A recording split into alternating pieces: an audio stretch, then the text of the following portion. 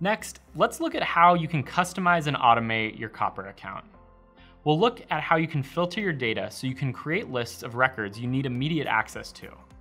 We'll talk about how to enhance your communications and look for ways for you to communicate more efficiently with customers and colleagues.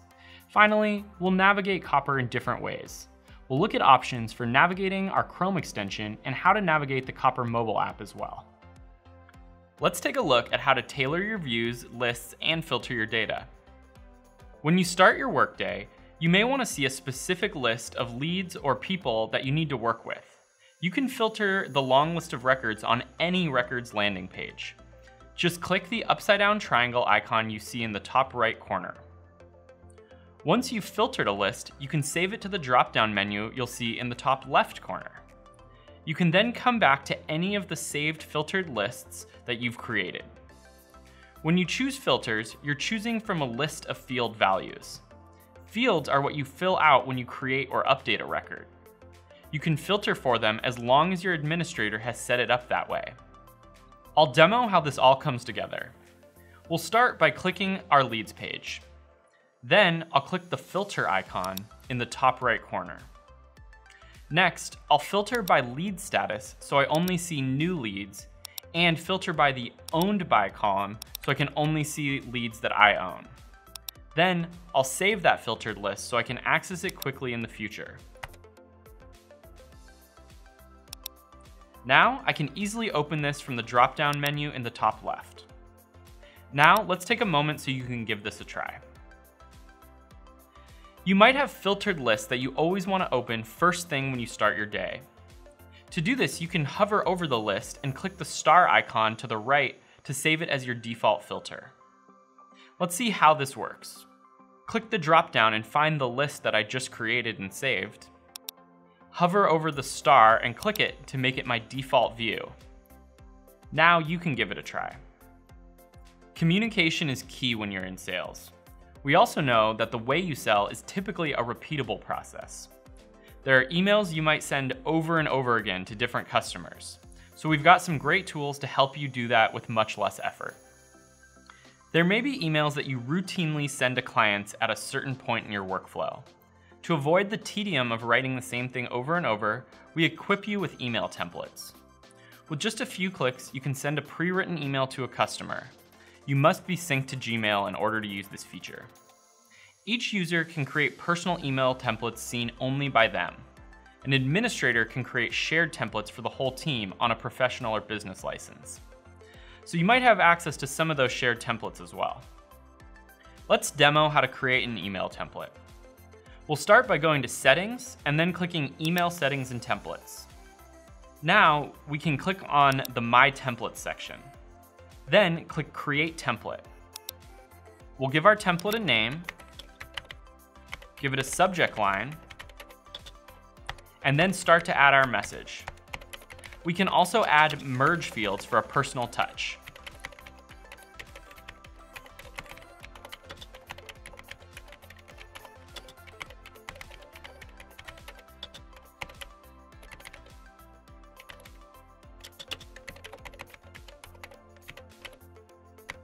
When we're finished, click Save.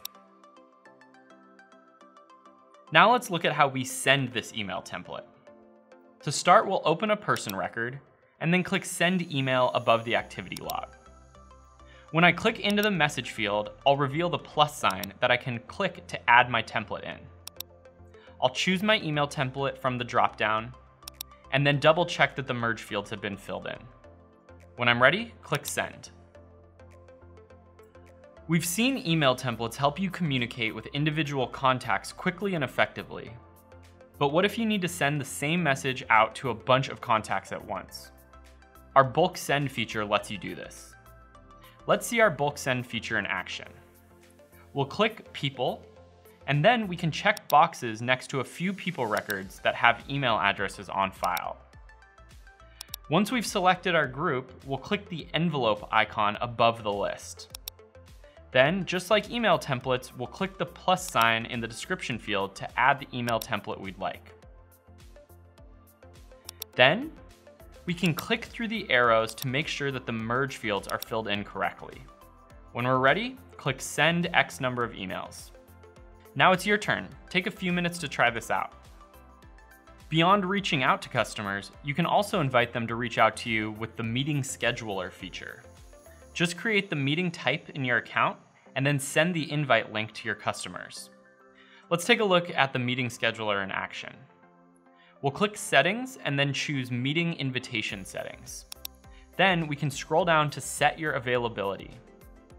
You'll choose your overall availability. This will let the system know not to allow meetings to be scheduled outside of the start and end times. It will also look at and respect existing meetings that are on your calendar. We'll click Add Event Type. The name is what will be hyperlinked to the customer. The duration will be the length of this particular meeting template. The location could be a link to a virtual meeting or a specific conference room in your building. And the description are any directions you want to send to that contact when they schedule this meeting.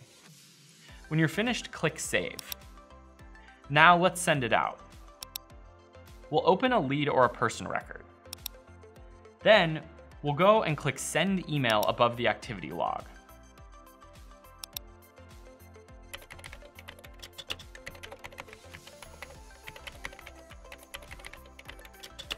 Then, just like email templates, we'll click the plus sign in the message field.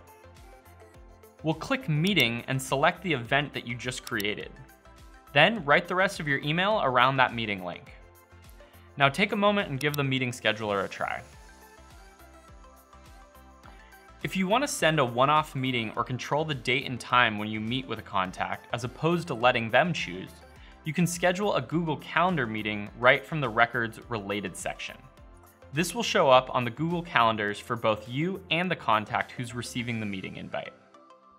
Conversely, when you schedule a meeting on Google Calendar that includes a contact in copper, this meeting will show up in the calendar events section of that contact's record. It's a two-way sync, so you'll see it in both the record and on your Google Calendar. Let's see this in action real quick. I'll open a person record, and as you'll learn later in the course, this is the profile of your customer or contact that you're doing business with. If you want to schedule a meeting with them that appears on both of your Google Calendars, just click Create Meeting in Google Calendar. This will prompt you to create a standard Google Calendar invite, which you're likely already familiar with. The result will be shared to your contact's Google Calendar as well as yours. Now, feel free to give it a shot. For internal communication, it's good to get familiar with @mentioning your colleagues in Copper. Just add a message when logging an activity in the activity log or creating a note on the record. To @mention someone, type the @ symbol and then begin typing the name of your colleague. You should see their name pop up in a list so you can select it. When you @mention the person who is receiving that message, they will receive a notification in one of three ways. First, they'll receive one in the web app, found in the top right corner of the screen. They'll also receive it via email, and this will literally arrive as an email notification. They'll also receive it in the mobile app as a push notification if this is enabled. What happens after you @mention someone depends on their notification settings. Let's see how to set your personal notification preferences. First, navigate to Settings, Notifications, and then just choose your preferences for how you'd like to be notified.